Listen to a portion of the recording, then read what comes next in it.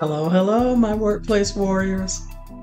If you're stopping by my channel for the first time, welcome. If you're stopping by for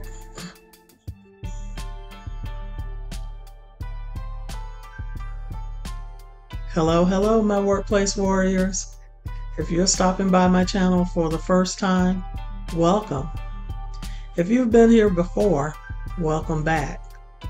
I'm on a mission to help you live your very best career life. And I'm doing it one video at a time. So I welcome your return visits to my videos when I upload new ones. And I also encourage you to comment, let me know what types of things you would like for me to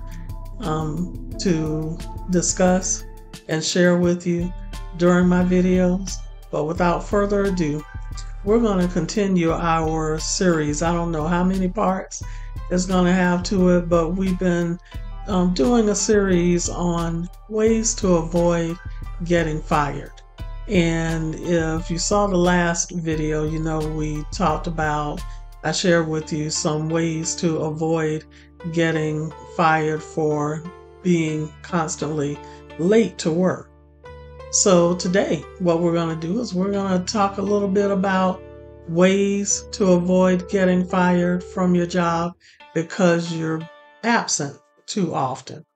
You know, the work has to get done, so the only way that you can get the work done is to show up for work. And it doesn't matter if it's remotely, if you're allowed to work remotely sometimes, or all the time, or if you have to be on site to work. It's very important that you show up as often as you can as scheduled. And there are also ways that you should handle when you do have to take an absence day or a leave day. So we're going to talk about all of that. So let's get started.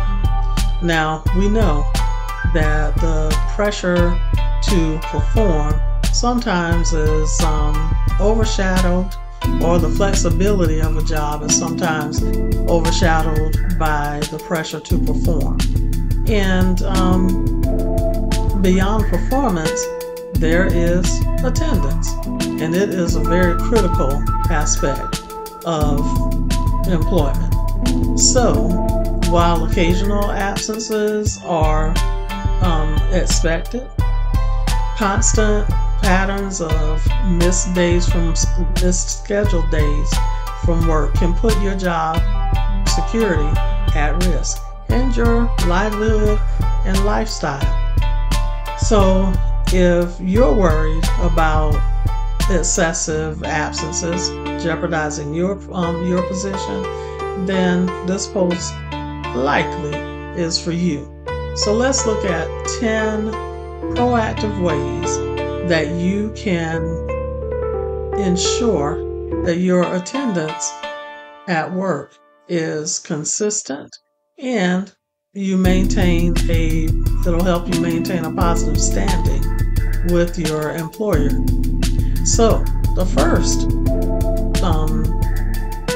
thing that we're going to look at is making sure that you know your company's attendance policy. I always encourage my clients that the first day that they step foot on that job, and even sometimes before, as an HR professional, when I'm offered or have been offered a new position, I usually will ask, can I go ahead and get a copy of the employee handbook? Because if I'm giving my current job a 2-week notice that I'm going to be starting a new job, then HR has to be able to interpret policy. So I'll go ahead and ask my new employer for a copy of the handbook so that I can start studying the policies. So just know that by asking for and reviewing a copy of your organization's policy, it will provide for you acceptable reasons for absences, and then also the protocol for reporting absences, when you have to be away from work.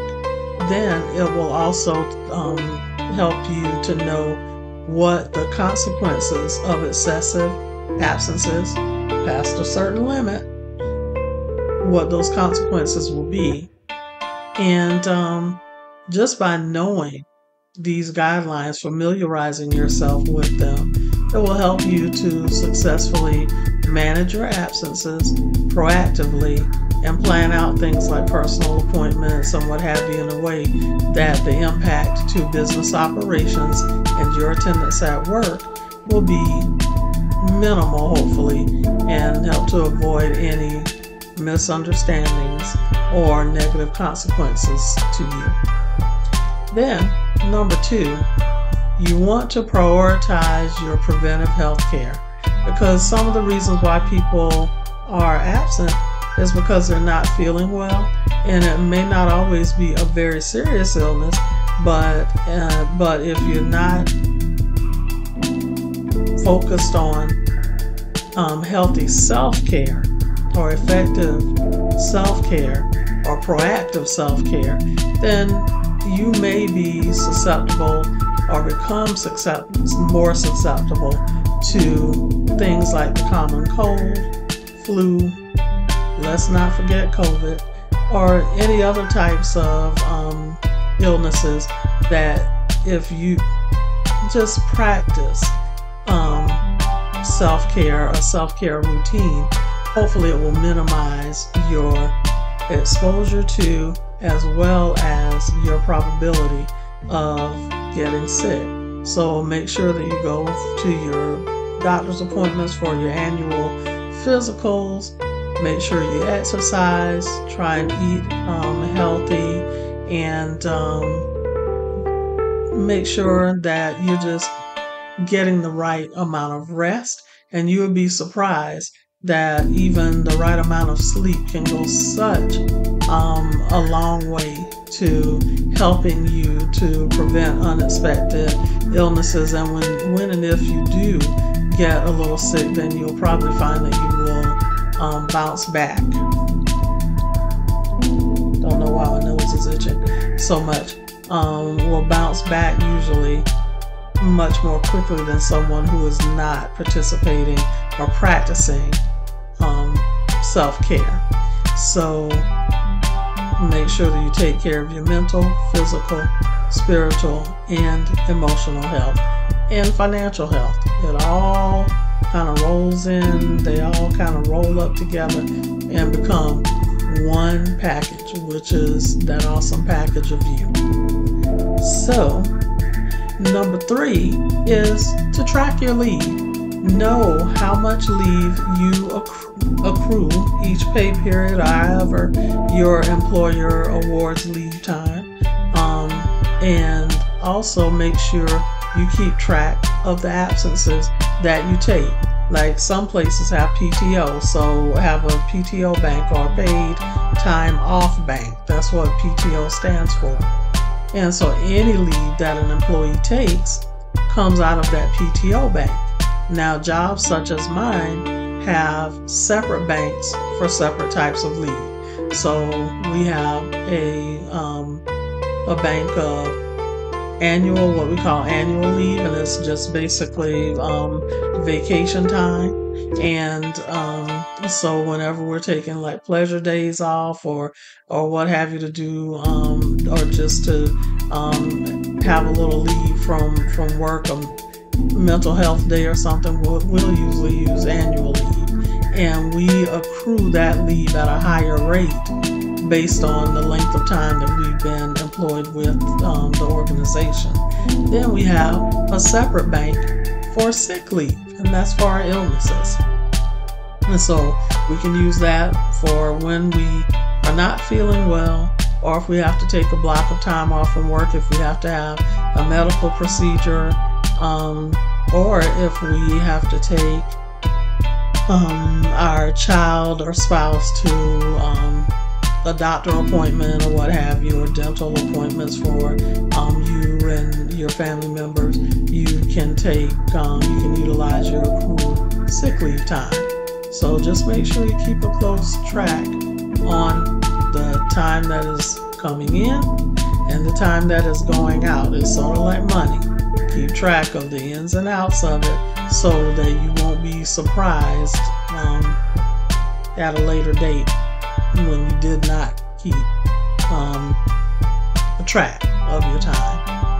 And this, you'll find that this approach, which is very proactive, will allow you to plan ahead and mostly avoid last minute scrambling for unplanned absences.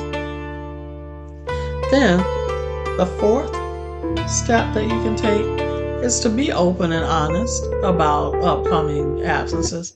If you know in advance that you'll need time off for a doctor's appointment, a family event, a planned vacation, let your manager know as soon as possible. Typically, we work on teams, and so we're not the only person who might want to take some time off. So make sure you let your manager know so that he or she can make sure that they keep business operations covered while also supporting employees when they need their time off from work to just take a mental, or physical, or emotional break. We all need that. It's great for our mental health.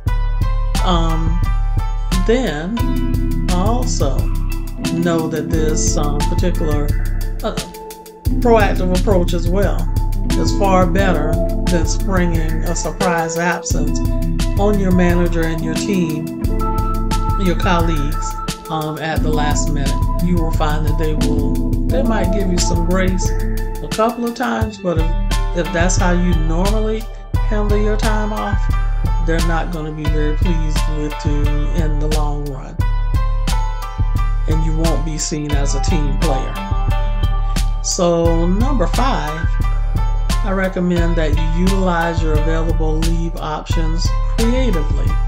So like I said, my job has separate leave banks for different types of leave. And so do many other employers. They have different options like standard sick days.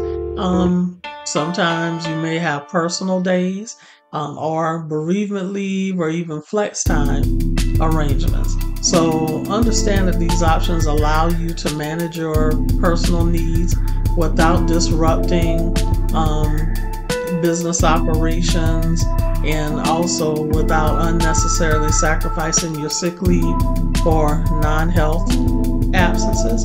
And I think it will work out a whole lot better between you and your coworkers. As I said earlier, they'll greatly appreciate that and be considerate.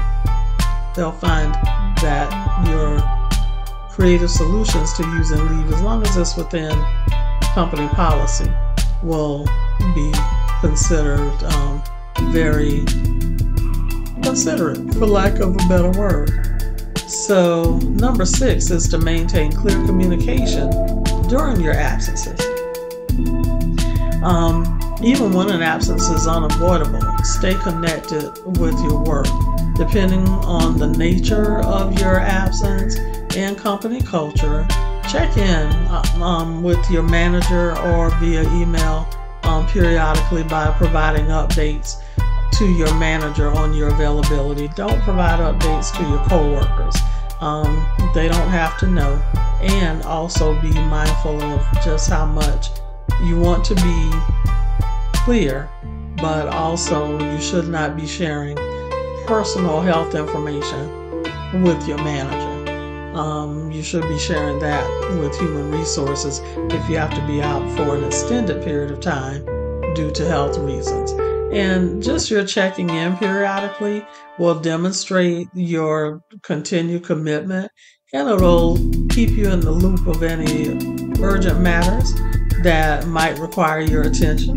And like I always tell my team, I would rather you call me and give me a heads up about something that is happening while I'm out than to walk back into a quagmire, into a seemingly impossible situation. Because then, if it is a seemingly impossible situation that is escalated to that point, all of that rest and relaxation that I supposedly got while I was away from work on leave, it'll be gone. It will just evaporate because then I'll be stressed again. So my rest and relaxation will be all used up. So just think about that. Number 7, delegate responsibilities effectively. And you want to make sure that you do things like put your out of office message on. My organization uses Microsoft, the Microsoft suite. And so we have Teams and Microsoft Outlook. And so we try to make absolutely sure that we put our out of office message on our in our workspace, in our queue, when we're out. And part of the reason also is not only to let people know that I'm out, but also to let them know who they should contact for what reasons in my absence. And then that keeps employees and managers from being frustrated because they all understand that we need some time away.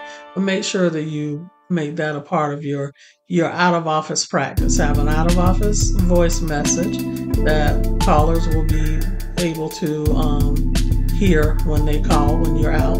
And then also that same message should be included in your as a response in your email box, so that people sending you email messages will know, okay, Cynthia didn't respond in like 3 days, but I know she's on vacation, so she'll probably be out for the entire week. So I look forward to hearing from her when she returns on next week.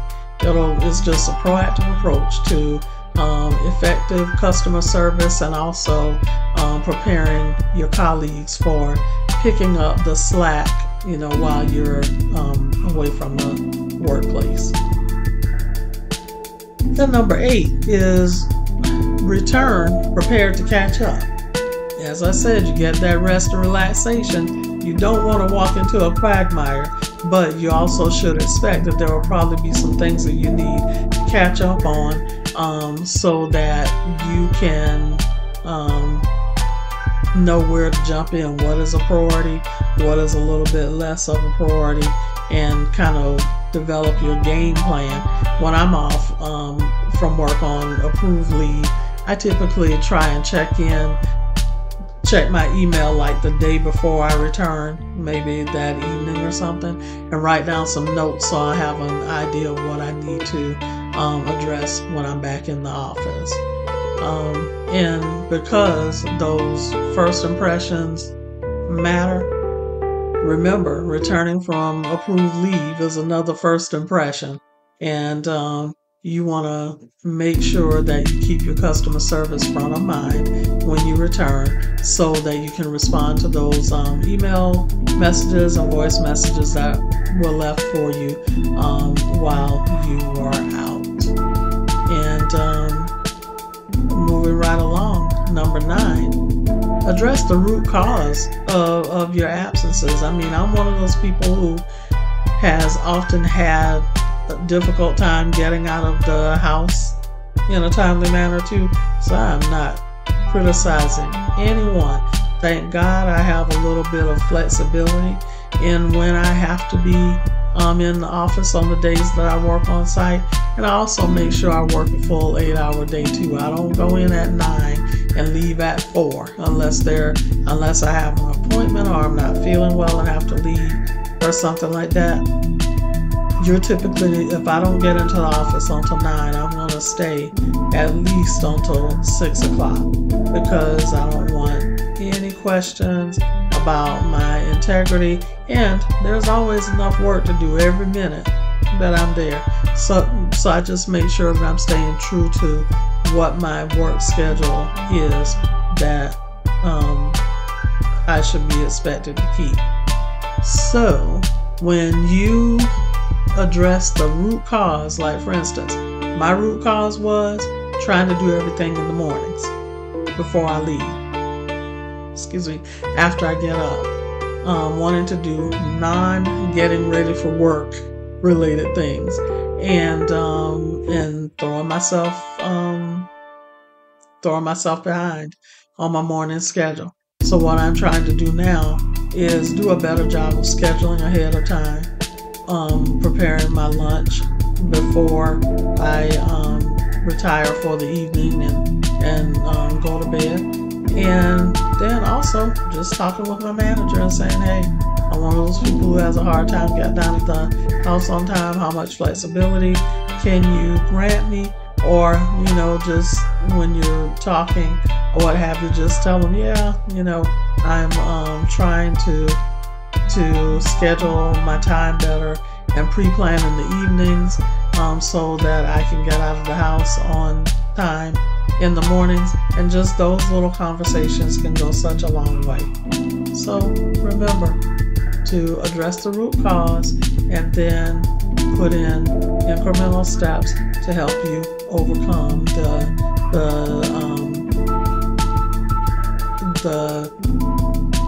thing that is keeping you from leaving home on time.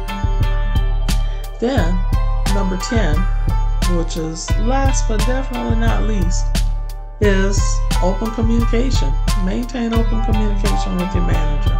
And if your absence is due to a health condition, go and talk to your HR department. Find out what type of documentation you need to get from your doctor in order to have it placed in your file. And if you have certain types of health conditions that will impact your ability to work every day, you may qualify for what we call a reasonable accommodation under the Americans with Disabilities Act. So always make sure that you research and ask questions and take advantage of the services and opportunities for support that are available to you.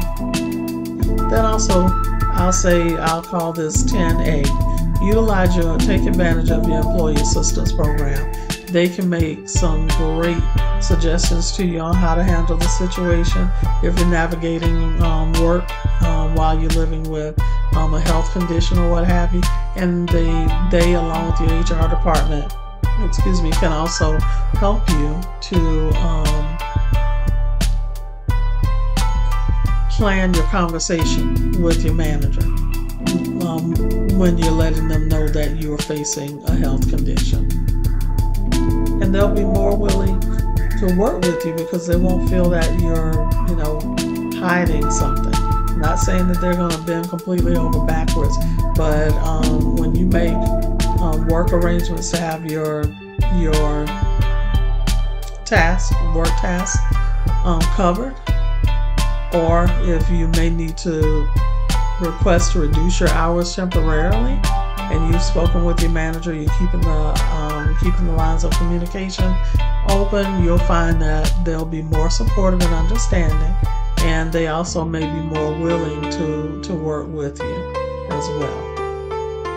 So keep that up. I don't know why my nose keeps itching, so I apologize for that. It must be my allergies. But in conclusion, just remember that consistent attendance is a cornerstone of a successful work ethic. So by implementing the strategies that I've shared with you today, you will demonstrate your commitment to your employer by safeguarding your job and fostering a positive work relationship. So remember, I'm on a mission to help you live your best career life. I'm doing it one video at a time. I would love for you to return for future videos. And if you know someone else who would like to live their best career life, please like, share, and subscribe to my channel, but like and share this video so that YouTube will push it out to more people and share with them the information that I have to offer that will help you to live your very best career life. So I look forward to seeing you in the next video, and until then, career success to you.